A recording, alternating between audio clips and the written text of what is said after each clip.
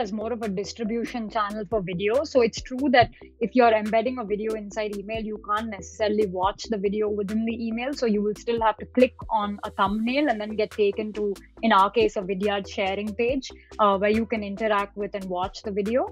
So in the case of Vidyard, like our sharing pages are actually super interesting because you can brand up that sharing page, so it's almost like made to look and feel like your website. I'll actually pop an example into the chat here of like one of our customers and how they've branded their sharing pages. But the video share page is almost looked as like an additional channel to convert users and provide like an additional message besides just that one video, right?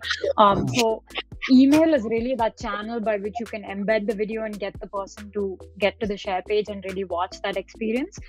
You can't necessarily today like watch the video inside of the email client, but that's where the share page comes in, because by adding additional call to actions, additional like context on the video sharing page, you can get the customer to really interact with your website experience as well as the video, and not just only end the journey at the video level.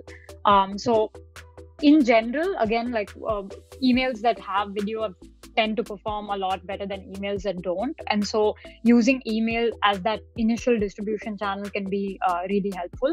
One way to get like more results out of video and email is to have an animated thumbnail. So in an animated thumbnail, you can basically see movement within the thumbnail of the video, and we tend to see a lot more engagement with those animated thumbnails than just static thumbnails.